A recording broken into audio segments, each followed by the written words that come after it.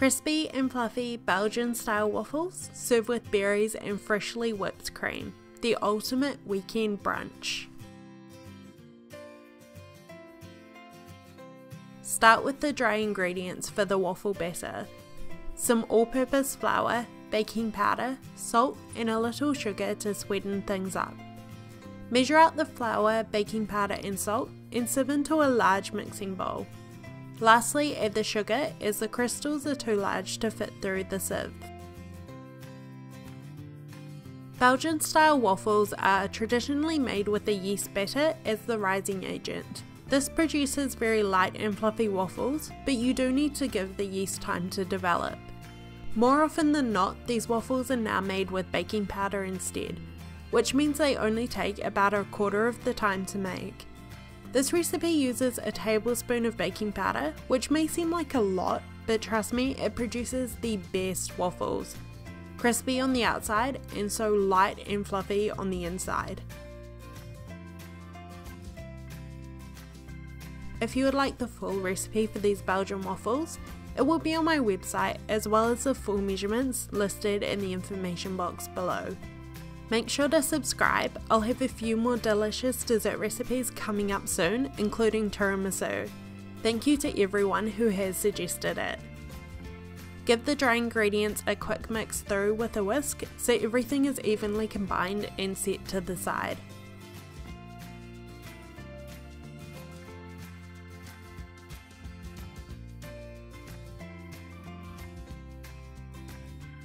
Along with baking powder as the rising agent for these waffles, eggs are also used. Separate 2 medium-sized free-range eggs, placing the whites in a clean bowl and the yolks in with the dry ingredients. The yolks will get mixed in with the rest of the wet ingredients to form the waffle batter, while the whites will get whipped to stiff peaks and folded in later. Whipping the egg whites incorporates so much air into the batter, but this does mean an extra step which takes time. I think it's well worth the effort for the perfect waffles, but if you are in a rush or you simply want to make these waffles as simple as possible, you can skip this step and mix the eggs into the batter whole. Set the egg whites to the side, we'll whip those soon. In the same bowl as the dry ingredients and egg yolks, measure out 1/3 of a cup of a neutral oil like vegetable or canola and pour it in. You can substitute butter in place or something like coconut oil if you would prefer. I like to use oil, it's easy to use, there's no need to melt it like butter, and I find it gives a better crunch to the waffles. Add some vanilla for taste and about 2 cups of whole milk. Again, whole milk works best for these waffles, but if you would like to substitute for skim or non-dairy, you can too. Use a whisk to mix the waffle batter together. It'll be quite runny and lumpy. This is perfectly okay, just stop mixing as soon as you no longer see any dry flour. Set the waffle batter to the side while we whip up the egg whites.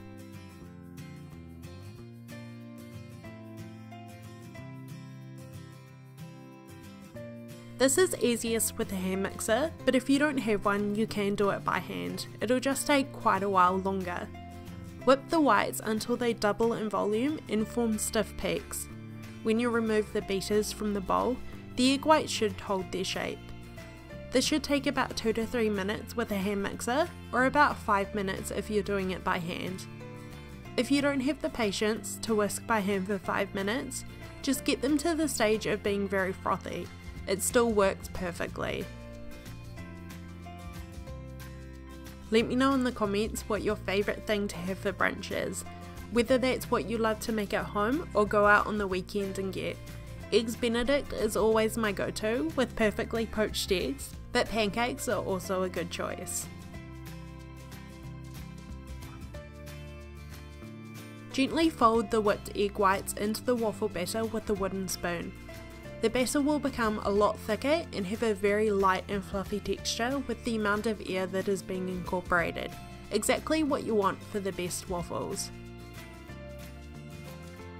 This should make around 5 or 6 waffles, so if you are cooking for less, it's pretty easy to just halve the recipe.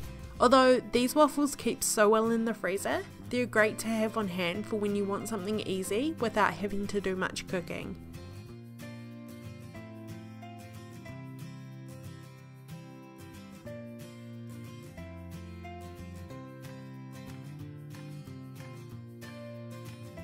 Heat up your waffle iron, preferably a Belgian waffle iron with a large grid pattern like the one I'm using. These waffles are pretty good at not sticking with the oil they contain, but you can still spray the waffle iron with a non-stick or brush it with a little melted butter. Scoop out the waffle batter, pour it into the centre of the waffle iron. Close the lid and flip it if your waffle iron can, and leave to cook for about 5 to 10 minutes. I can't tell you exactly what measurement to put into the waffle iron. Mine takes about 3/4 of a cup for the perfect waffle, but your waffle iron may take a bit more or a little less. Have a play around with the amounts, start with about half a cup and you'll soon work out how much you need.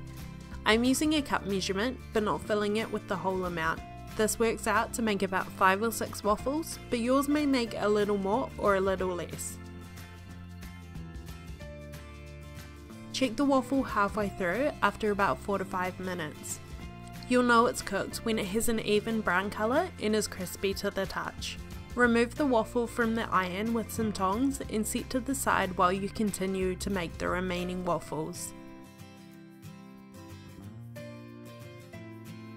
The waffles are best served straight out of the iron while they are still hot and crispy. If you would rather serve them all at once, heat your oven to about 180 degrees Celsius or 350 Fahrenheit and place the waffles on a single layer on a cooling rack. Leave them in the oven while you continue cooking and they'll stay extra crunchy and perfect until you're ready to serve.